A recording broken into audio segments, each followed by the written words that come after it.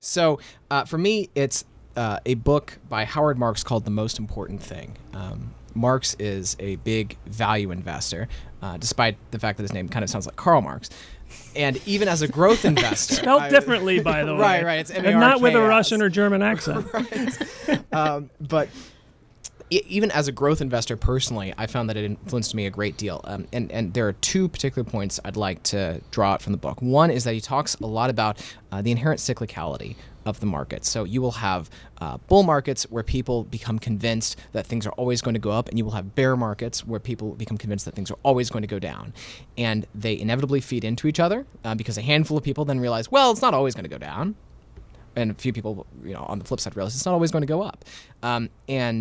And so I would encourage people, whenever you hear, oh, this is the new reality, be skeptical because often that is actually what Marx refers to as the third phase of the market, whichever it is, bull or bear.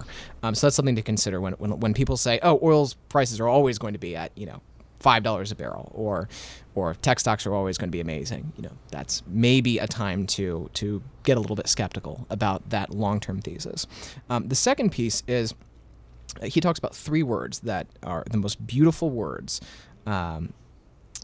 in the world if you're on the other side of the transaction. I'm quoting directly from page 114. And those words are regardless of price.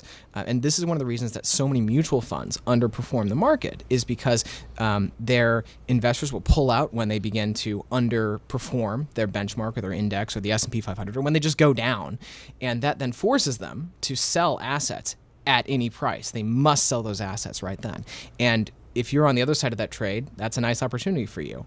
And that also, explains why you've got these really brilliant minds who consistently, nonetheless, underperform their benchmarks, and that's often because the fear of the market is magnified by all the people then pulling their money out of that mutual fund. So, two thoughts for you from The Most Important Thing.